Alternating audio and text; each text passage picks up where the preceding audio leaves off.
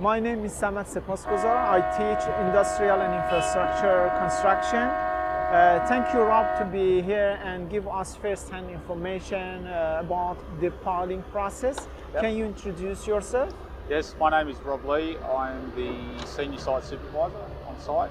And I guess my role is to coordinate the trades on site, and also as far as delivering the project from a site-based level for the quality,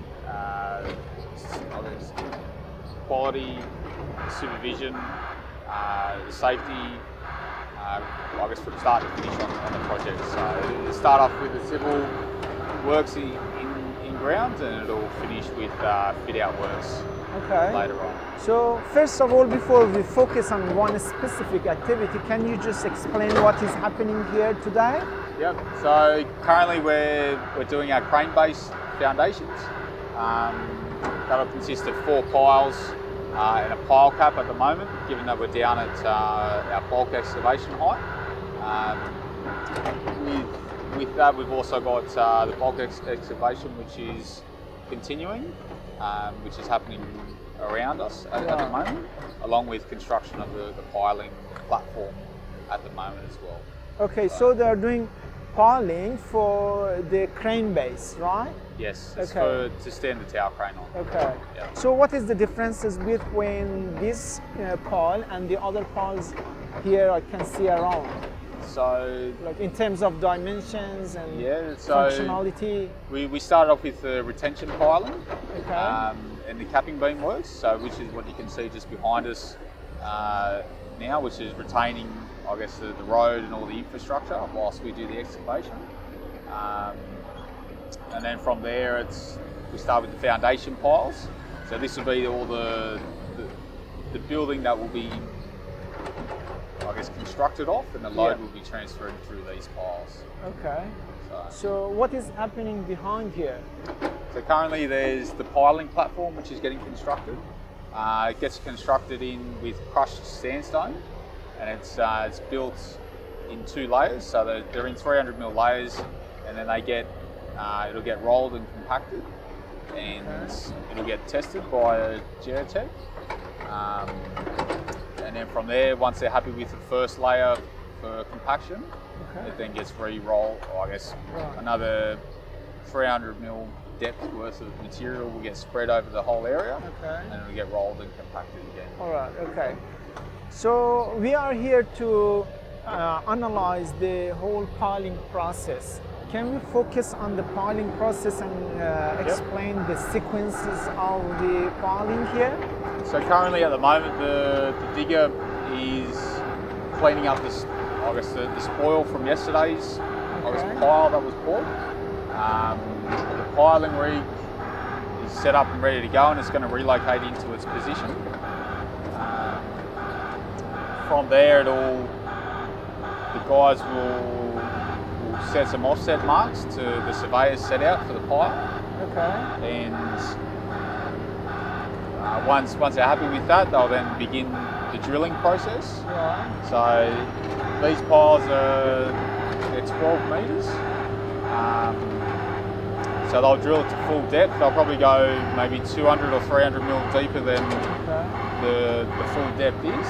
And then from there, it will, once it's at full depth, they'll then begin pouring the pile concrete mix. And then once they start pouring, they then start extracting the auger. So essentially it's the pump is up the top.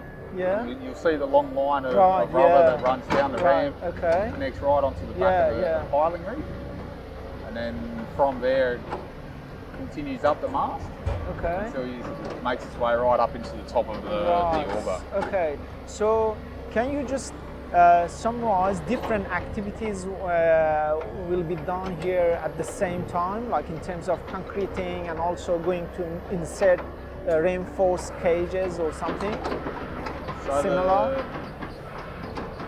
In terms of the piling crew, so they're just getting the area ready. So that'll be their the works that they'll do all day. So they'll be just clearing the stockpile. They'll be moving the hoses with the machine, with the digger, because they'll be full of concrete and you can't move them by hand. They'll also be, I guess, moving cages if they need to move cages around. So really, the rig will move very slow, but it'll be all the additional work happening around it to get the area ready for that to just track in and set up in position. Right. And then how long it takes time, the whole process for one pile? So it's approximately about an hour, given that we have a bigger diameter pile.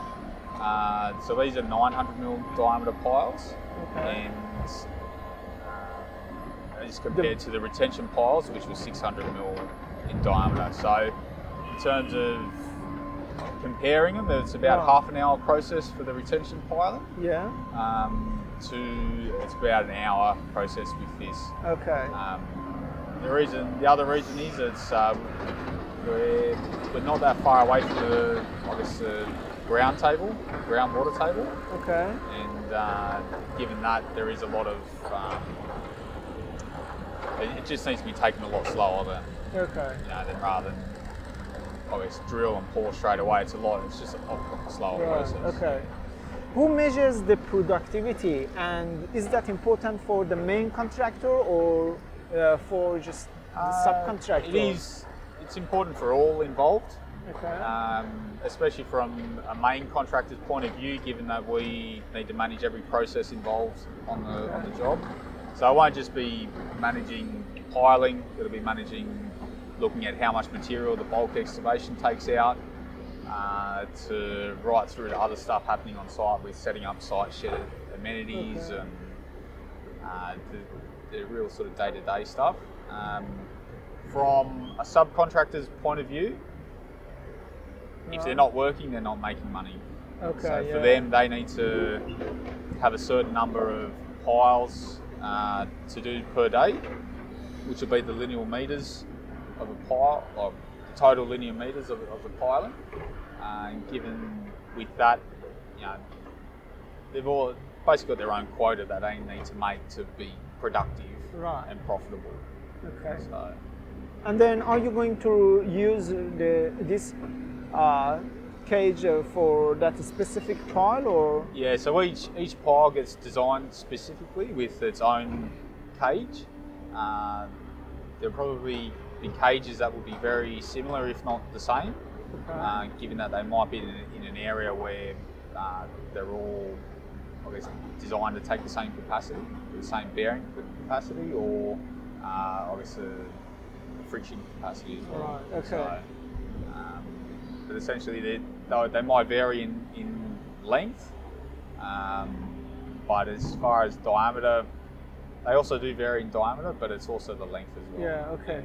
You've got 3 cages here for that crane base, isn't it? Or you have any additional one? So there's, for the crane base, there's four piles. Okay.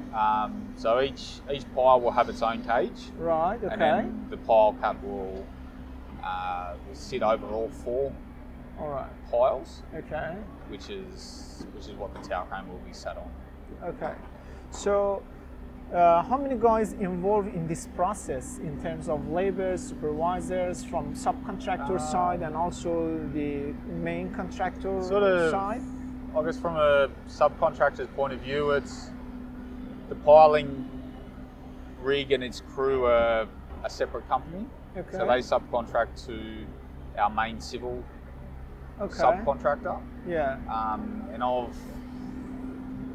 of that, I think there's about 5 people involved. So there's a supervisor, the drill rig operator, there's also a machine operator, I guess for the digger. There's I guess a general hand labourer on the ground, and there's also another general hands up at the pump as well. Okay. So.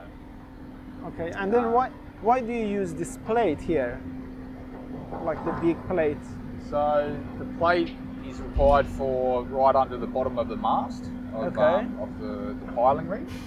So it's really just to give it that extra stability, I guess, for the load that's going to be put through the mast. Okay. Yeah, the guys just want to make sure that Right. they're quite comfortable in drilling the pile and not having any issues with that. Yeah. And then how do you measure the quality of the pile in terms of integrity and also maybe the strength and load? So for strength-wise, I think it's about every 7th pile for the retention piling, or it's either 7th or 8th pile, or in a percentage value, 50% of the piles get tested for the concrete strength. It'll be the same as a concrete pour for a slab. The little cylinders that they'll test the slump.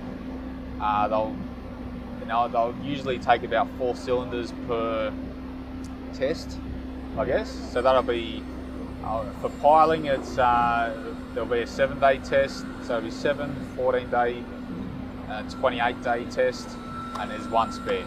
Right. Okay. So and then I guess for the quality side and to test that the pile isn't fractured or damaged, there is it's called an integrity test, which is basically an electronic device that is attached to the pile, and they hit the pile with a handheld hammer, and that measures a reading through the pile, which it bounces back, and that basically delivers a reading. So, yeah. Excellent. Thank you. Yeah. Thank you very much for your valuable information, and it was a great site visit. Thank you. No problems.